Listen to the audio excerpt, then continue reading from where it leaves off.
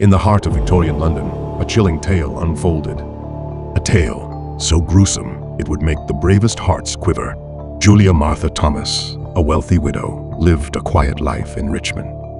Little did she know, her life was about to take a sinister turn.